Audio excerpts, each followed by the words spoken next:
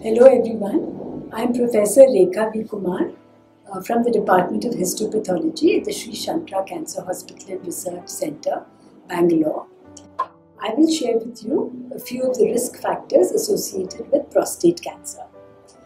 There is no one particular cause that we can pinpoint that leads to prostate cancer. It's usually due to acquired gene mutations which are likely to occur whenever prostate cancer cells grow and divide rapidly. So anything that speeds up this process may make prostate cancer more likely, hormones like the male hormones androgens, and chronic infections. What we do have a lot of information about are the risk factors that are associated with increased risk of prostate cancer, and we can consider these under 4 headings: older age, race or ethnicity, obesity, and family history. Coming to age, prostate cancer usually occurs in people over the age of 50 years, and it has been said that 80% of men at the age of 80 are likely to develop prostate cancer.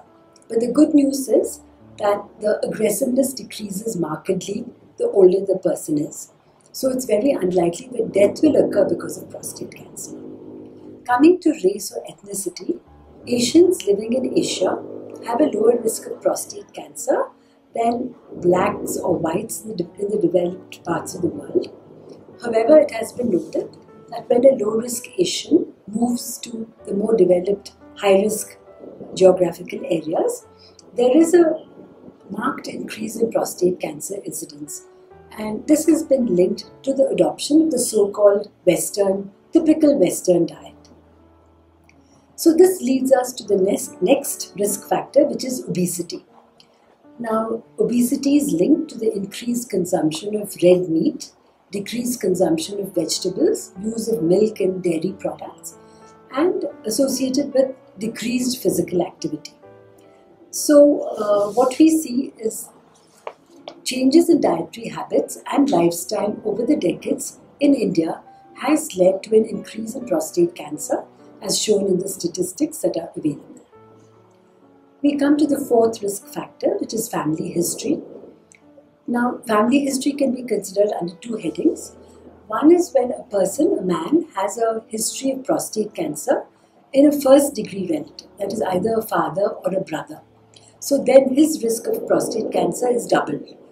And if a man has 2 first-degree relatives who have prostate cancer, the risk increases 5-fold. The second category are what we call hereditary cancers, and this is when there's a family history.